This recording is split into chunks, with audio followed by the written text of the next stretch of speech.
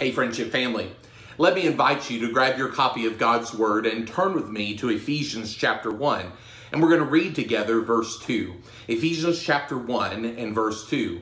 Now you remember that the Apostle Paul is writing to the church at Ephesus, and he says a couple of things about these believers. He says they are saints, that is, they're holy ones. They've been separated out, transformed, made different from the world.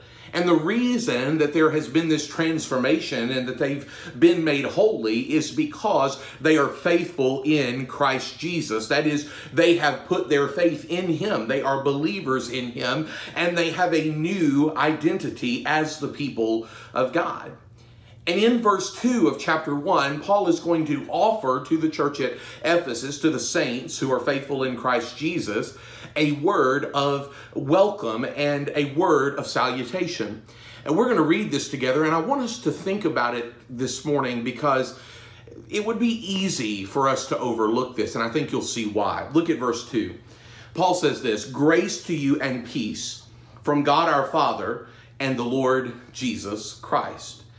Now, easy, I think, for us to overlook this verse. And the reason is because we might think, well, this is just a normal way of greeting someone in a first century letter. And to some degree, that's true.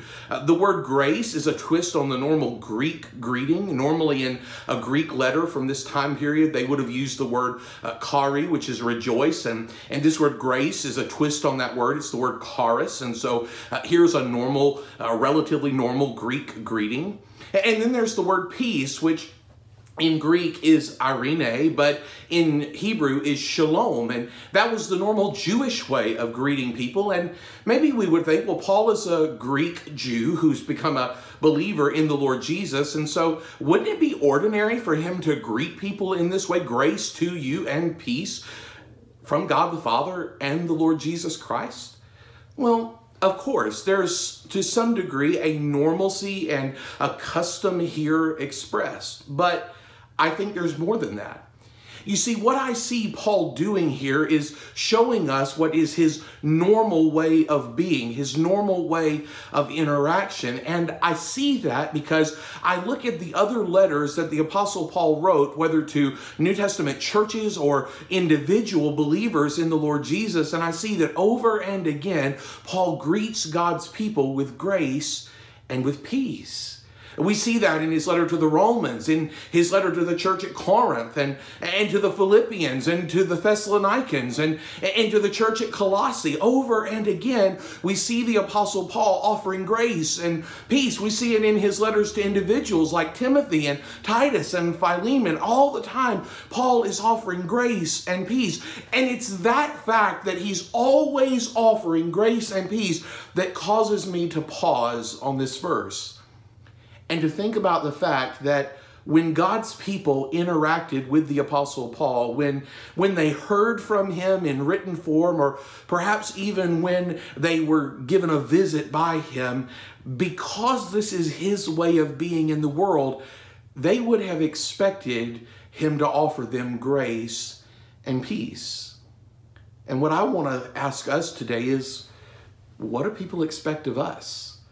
What do the people we interact with on a day-to-day basis expect from us? Not just in a word of welcome, not just in a salutation, but I mean in the way that we interact with them, in the way that we bring the overflow of our life in Christ to bear on our day-to-day lives.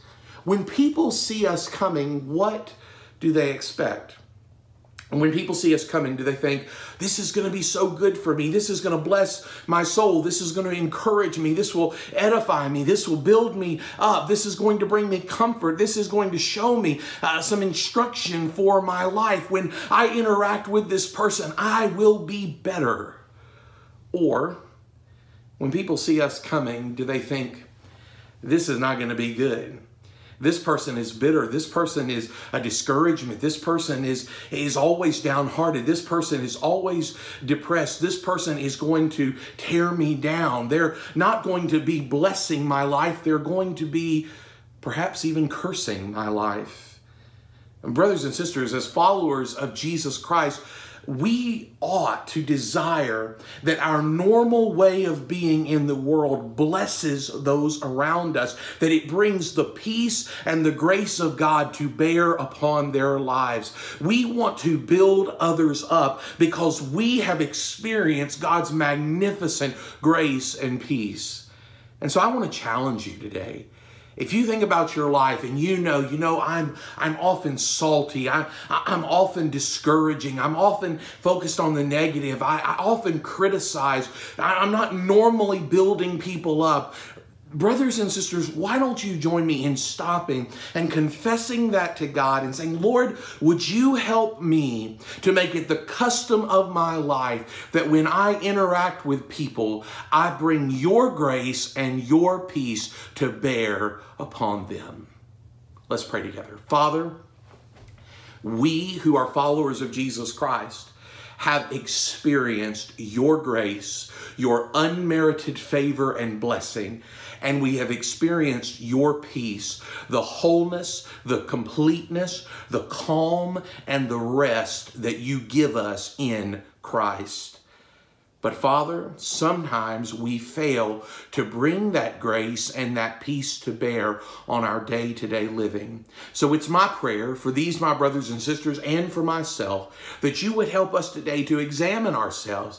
And if we realize by the work of your Spirit in us that we often fail to bring your grace and your peace to bear on our interactions with others, then Lord, let us repent today and help us to be a people who are marked by, who are typified by grace and peace, the kind that come from God the Father and the Lord Jesus Christ. We pray it in his name and for his sake. Amen.